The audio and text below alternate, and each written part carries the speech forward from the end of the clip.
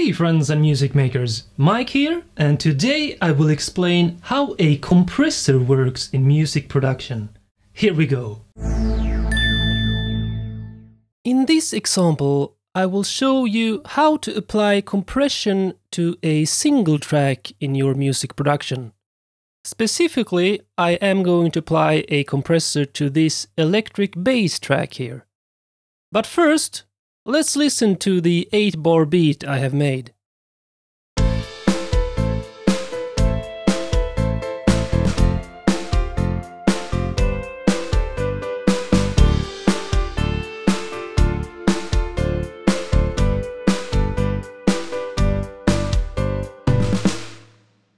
Okay, so now let's add a compressor on this electric bass track. The process is different depending on the music production software you use, but basically you are going to look for an insert effect.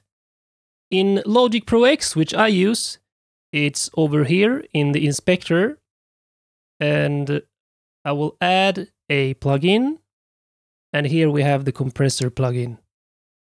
Alright, so then for the settings of the compressor.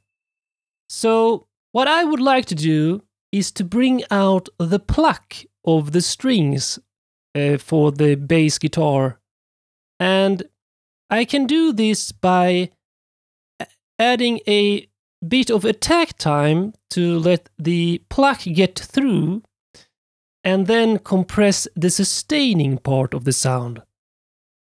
Alright, so to be honest, I have actually started by applying a preset for an electric bass guitar, and I actually strongly advise you to go through the presets that comes with your compressor, because most often the presets are actually really great for what you are after. So if you are looking for a voice compressor preset, you can go through those here. For guitars, keyboards, drums, etc. But I have started with a preset for electric bass, and I can see right away that the settings actually suit the kind of sound I am after. Alright, so let's go through these settings. The threshold is set at almost minus 30 decibel, which is quite low, so the compressor will have much audio to work with. The ratio is at a medium setting at almost 3:1. The attack, this is the important part, is set at around 60 milliseconds and the release on about 300 milliseconds. So by having the attack at, in this case 59 milliseconds, the pluck on the bass guitar will not be compressed. Only the sustaining part of the sound will be compressed, which means that you will increase the clicky pluckiness of the sounds, and this will make the electric bass be heard in the track over all other instruments. Okay, so those were the settings, or at least the most important settings. Now, another thing to notice is this thing in the middle here, which is called the gain reduction meter. Most compressors have a way to visually see how much in decibel the audio level is reduced after the compressor have compressed the audio level above the threshold. Now let's listen to how this electric bass track sounds with compression applied. I will play back the track without the compressor on, and during the playback I will turn on the compressor, so listen closely what happens to the sound.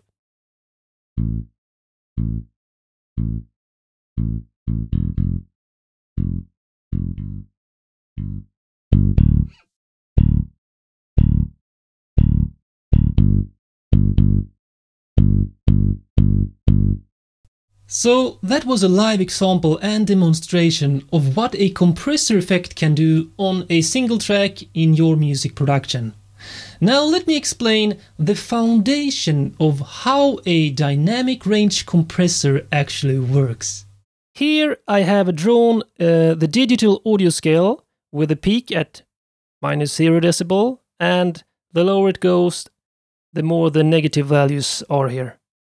And I have also marked with a red line the absolute peak value. No audio goes above this. This is where audio is clipped in the digital audio scale, which is 0 decibel. Alright, so let's say we draw a waveform here. Let's do a simple version that it goes like this. It starts low, go up to like -10 decibels, go down to -30, goes up again, hits the ceiling here, goes down, up, and down. Right, so that's a very simplified version of an audio waveform. And now let's add compression on this audio here.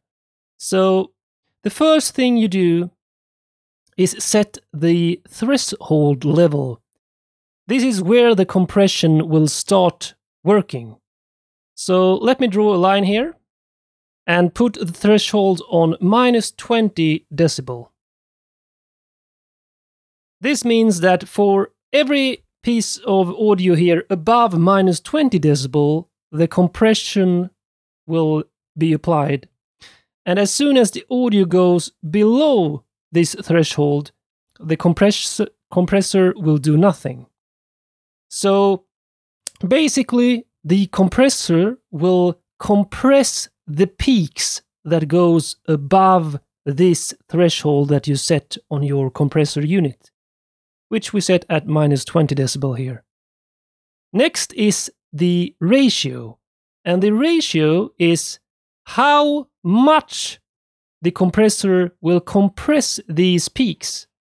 So if you set the compressor at 2:1, it means that it will basically compress the value here to be half of the distance from -20 to -10. So basically this will be peaking at -15 decibel. And then you have the attack and release. Those are a bit more complicated, but basically the attack is how fast the compressor will start working its compression after the audio has gone above this threshold level. So if you set a slower attack, the compressor will let these start of the audio go through without compressing it. Let's say you set it at 50 milliseconds, for example. Then from this moment and 50 milliseconds after, from here, the compressor will start working. And the release is the opposite, but at the end. So how soon after the audio has passed below the threshold level, this blue line here, will the compressor stop compressing the audio? Alright, now let me show you visually what happens to the audio waveform after you have applied compression. I will draw a yellow line to show how the audio waveform will look like after the compression has been applied. Below the threshold level, it will be exactly the same. As it reaches -20 decibel, the attack time comes into play. So if we have, for example, 50 milliseconds of attack time, the compressor will do nothing for 50 milliseconds. Let's say that's here. After 50 milliseconds, the 2:1 ratio of compression will be applied, which means that this peak here will be lower and will be -15. And then go down. Sorry, I can't draw here. And then after it has gone below threshold, the release time comes into play. And let's say we have a very fast release time, so it follows just along here, the same. Here again, a bit of attack time, then it will look something like this. And let's say it will look like that. Now here comes the important part. As you can see here now, the peak values are no longer at the top of the digital scale, which means that you have decreased the dynamic range from, which is the difference between the lower parts and the louder parts of the audio.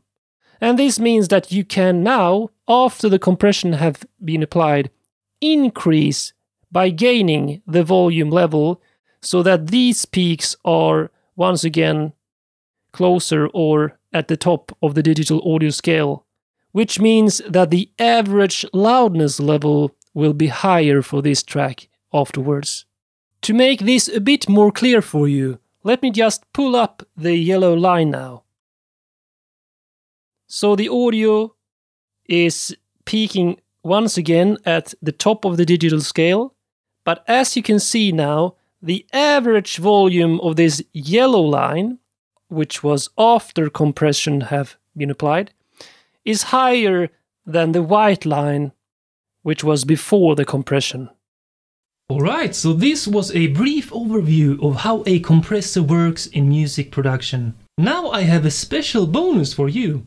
I have included a link to a quick mini course about the compressor effect. Get it completely for free. Check it out in the video description. You are welcome. My name is Mike, and I'll see you in the next video.